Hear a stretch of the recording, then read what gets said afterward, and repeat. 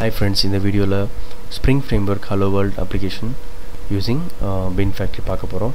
அதல ரொம்ப முக்கியமானது file system resource யூஸ் பண்ணி நம்ம பார்க்க போறோம். இந்த previous demo ல நம்ம என்ன பார்த்தோம்னா class path resource யூஸ் பண்ணி நம்ம பார்த்தோம். So இந்த class path resource யூஸ் பண்ணி பார்த்தோம். whereas இந்த demo ல நம்ம file system resource யூஸ் பண்ணி பார்க்க போறோம். என்ன டிஃபரன்ஸ்னா class path resource வந்து அந்த Java project ல இருக்க class path and the XML file check பண்ணும். So இந்த XML file class path குள்ள இருக்குதான்னு பார்த்து check பண்ணும். whereas இந்த டெமோல file system resource நம்ம யூஸ் பண்ணும்போது இந்த XML file exact file system pathல இருக்கான்னு பார்த்து check பண்ணும். ஓகேவா? அப்புறம் இருந்துச்சுனா அதை லோட் பண்ணும். So நம்ம டெமோ பார்க்கலாம். Beanfactory என்ன first? Beanfactory ன்றது ஒரு container. It supports dependency injection. Actually Beanfactory is an interface. There is அதோட implementation பார்த்தீங்கன்னா XML Beanfactory இங்க பார்த்தீங்கன்னா தெரியும் உங்களுக்கு. So இது ஒரு interface, இது ஒரு implementation. அதோட commonly யூஸ் பண்ற ஒரு implementation. இந்த Beanfactory என்ன பண்ணும்னா ஒரு XML configuration data ஒரு XML file இந்த XML file அதை read பண்ணி இதில் இருக்க bean definition read பண்ணி இந்த ஆப்ஜெக்ட் கிரியேட் பண்ணுறதுக்கு நமக்கு உதவி செய்யுது. அது மட்டும் இல்லாமல் இதில் இருக்க ப்ராப்பர்ட்டியை நமக்கு செட் பண்ணி அந்த ஆப்ஜெக்டை ஃபுல் ஆப்ஜெக்டாக நமக்கு கொடுக்கும். அதுதான் Beanfactoryயோட XML Beanfactoryயோட வேலை. ஓகேவா? அதுக்கப்புறம் நம்ம get bean கால் பண்ணும்போது அந்த எக்ஸாக்ட் ஆப்ஜெக்ட் கிரியேட் ஆகும். வேறு because Beanfactory lazy initialization support பண்ணுது. அதனால் XML Beanfactory நீங்கள் கால் பண்ணும்போது என்ன ஆகும்னா ஜஸ்ட்டு கிளாஸஸ் மட்டும் லோட் ஆகிடும். whereas get bean பண்ணும்போது உங்களுக்கு எக்ஸாக்ட் ஆப்ஜெக்ட் கிரியேட் ஆகும். அதை நம்ம இப்போது டீபக் பண்ணும்போது பார்க்கலாம். அதுக்கு முன்னாடி ஒரு சின்ன பிக்சர் காட்டணும் ஆசைப்பட்றேன்.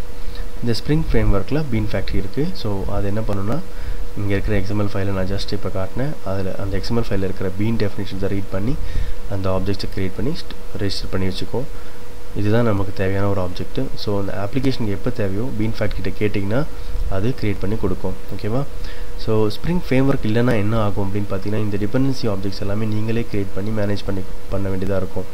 வேறு ஸ்ப்ரிங் ஃப்ரேம்வொர்க் யூஸ் பண்ணிங்கன்னா இந்த டிபெண்டன்ட் ஆப்ஜெக்ட்ஸில் நீங்கள் எதுவும் பண்ண வேண்டிய அவசியம் கிடையாது. ஸ்ப்ரிங்கே அதை க்ரியேட் பண்ணி மேனேஜ் பண்ணி உங்களுக்கு எப்போ தேவையோ அதை இன்ஜெக்ட் பண்ணிடும். அதுக்குனால தான் இந்த கான்செப்ட் பேர் வந்து டிபெண்டன்சி இன்ஜெக்ஷன். நீங்கள் வந்து உங்களுடைய அப்ளிகேஷன் பிஸ்னஸ் லாஜிக்கை நீங்கள் ஃபோக்கஸ் பண்ணலாம். இந்த டிபெண்டன்ட் ஆப்ஜெக்ட்ஸை ஸ்ப்ரிங் கிட்ட நீங்கள் விட்டுடலாம். ஓகேவா? ஸோ இப்போ நம்ம டெமோ போவோம். நான் இதை டீபக் பண்ண போகிறேன்.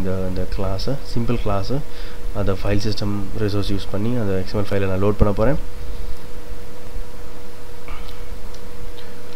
So from the system பாத்லேருந்து load பண்ண போகிறேன்.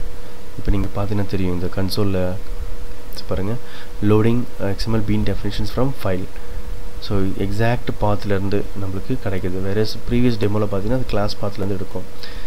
ஸோ ஜஸ்ட்டு நம்மளுடைய பீன் கிளாஸ்லாம் லோட் ஆகிருக்கு. பட் ஆனால் இப்போ தான் நம்ம கெட் பீன் இங்கே கால் பண்ணும்போது தான் எக்ஸாக்டாக அந்த பீன் க்ரியேட் ஆக போகுது. ஸோ கன்ஸ்ட்ரக்டர் கால் பண்ணுது. எதுக்காக நான் இதெல்லாம் போட்டிருக்கேன்னா உங்களுக்கு தெரியணும்.